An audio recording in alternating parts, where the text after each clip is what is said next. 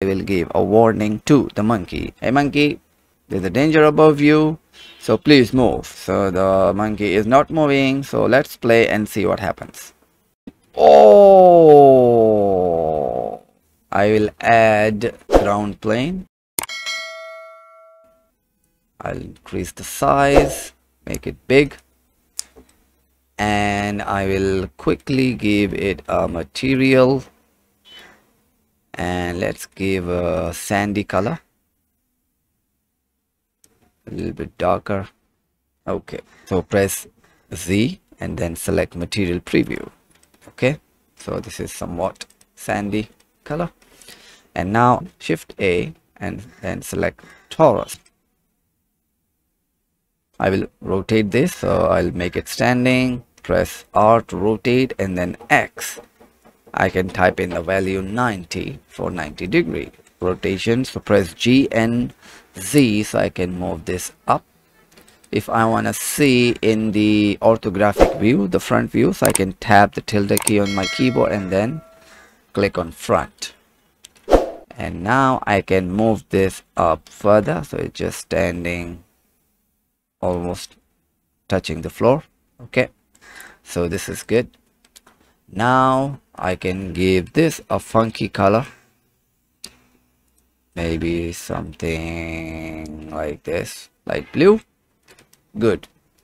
Can change the name just to keep things simple, and change the name ground. Okay, now I will go to object. Under the quick effects, I will select Cell Fracture. So in order to get this, it comes with Blender.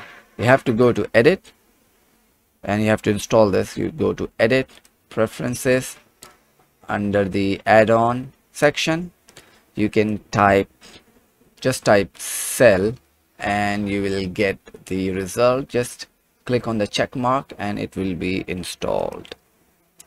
Okay, and then after it's installed, it will appear under the quick effects. Okay, so I will select Cell Fracture, and now here's the settings panel for this. Let's enter the value 200, enter, and then press OK, and let's see the result. So it's doing its thing. Let's see if we get a clean result. Yes, it is done. So I have the original mesh visible, so what I can do is hide it. So this is the fractured result. It's all selected. While it is selected, I can send this to a collection of its own. Press M on the keyboard. It will move to a collection. So let's create a new collection and we'll give a name. Let's say torus, and C for collection. Press OK. Alright, so this here in the scenes collection, you can see I will collapse this. Now make this fall on the ground. Right click and then select object. So it will select everything, and I can go to object again. Under the rigid body section, I can click add active.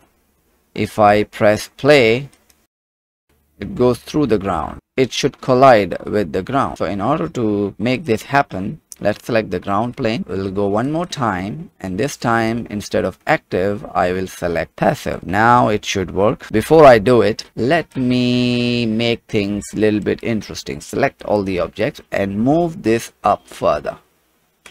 Let's move this up. Okay, now I will add a guest. Let me select the default collection. And now shift A, and I will add a monkey. So I can see the name of the monkey is Suzanne. So let's press G and Z to move it up somewhere here. And let's give a material to this monkey, some brownish tone, maybe a darker brown, something like this. Okay, to move this torus above, I'm putting the monkey in a little bit of a danger, but I will give the warning to the monkey. Let's select the monkey and come over here and add passive rigid body to it, so the torus collides with the monkey. But before that, I will give a warning to the monkey. Hey monkey, there's a danger above you, So please move.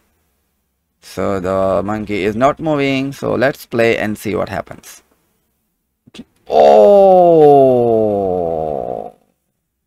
and there's the last piece. Ah, are you okay? Hello? And then what happens is this. I will press play. Oh, Suzanne exploded. And oh, what a mess. Okay, I hope we learned something from this add-on. So thank you for watching. Give a thumbs up. Don't forget to like and subscribe if you haven't already. See you in the next video. Take care and bye bye.